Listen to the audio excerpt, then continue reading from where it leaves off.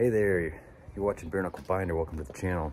I know I started this channel as a way to help people fix stuff, and I've gotten a little sidetracked with saving trucks and driving across the country, etc. and so on, which there's nothing wrong with. It's very cool, and I think y'all enjoy that too, but I wanted to make a quick video today and get back to my roots of showing you how to fix something, or how to, I guess, diagnose something. So I've got a voltage drain on the L122. That's why I've got the battery charger here.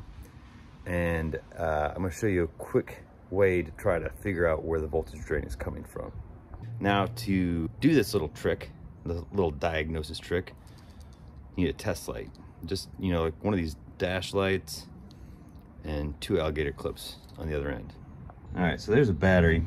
Now, I suspect it's this alternator. It's been doing funny business ever since I put it on in the junkyard in California. So, but I'm not sure. So this is one of those things where I hate to just throw money or just random guesses at a problem. So I want to make sure it's that for sure. So here's the trick. I'm going to remove the positive terminal from the battery.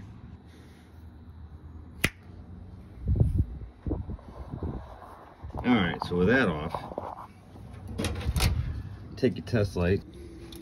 Hell, we can clip it right on there and clip it right on here. Now, check it out.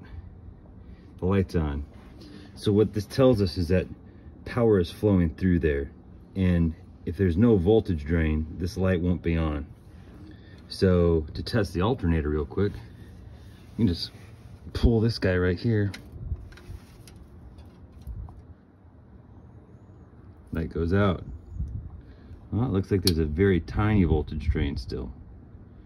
We'll figure that out, but it does tell me that the alternator itself is drawing a lot of power. So here, let's plug it back in and watch that light. Hey, she's really drawing power. So now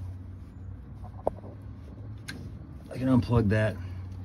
The light's very dim, but it's still drawing power. So I can track down the other thing at my leisure here, but the point of this is that will tell you, this light will tell you if your battery's draining at rest, because the only way to measure voltage is if it's flowing, and if it's flowing, it'll light up this light.